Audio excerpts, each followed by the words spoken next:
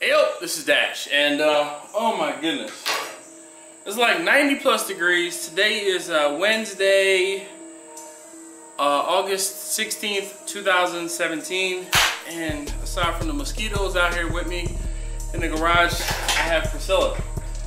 So a few of you guys thought that, and actually, check it out. A few of you guys said that the reason why the door on the smoker wouldn't close or wasn't closing properly is because the floor was bowed. And oddly enough, just looking at it just now, I see there is a slight bow. Hopefully I have that level as possible. And the reason is not for it bowing this way, but you see it bowed that way. So that's you know, why. But it just seems like, now it could also be because of the fact that I have the door hanging the way that I have it right now, but it's just a slight bow down in that direction. But I wanted to come out here and look at it. I wanted to come out here and look at it to determine what the actual problem was and to figure out a fix. Honestly enough, I think the notch that I cut out in the door will suffice, and it'll take care of the problem.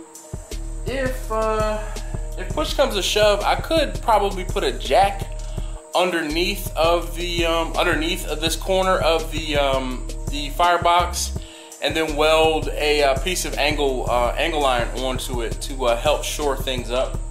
And if it comes down to it, if I determine that it's a problem, maybe I'll go ahead and do that. But I wanted to try and give you guys a better look at what was left over since I'm sitting here. So here's some more of that. It's like a dirt mixed with some ash, leftover organic something or other that's in here. These rails that are in here, the other day when I was talking about leaving them in here, cutting the bits of expanded that are left in here off, and then putting new angle down in here, only because that's already in there. And I don't know though, because it seems like it's welded decently on this end here, and then everywhere else there's like, so you see it's welded decently here, nothing, some, you know, I guess they're not spot welds, stitch welds, and then maybe a stitch welded in the back.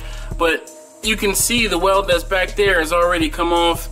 This side, on the other hand, it looks a little better, except it's coming apart from the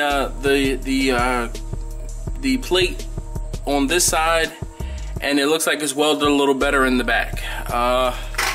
So here is the tube. So this is, it looks like 2 by 4, 2 by 5 maybe.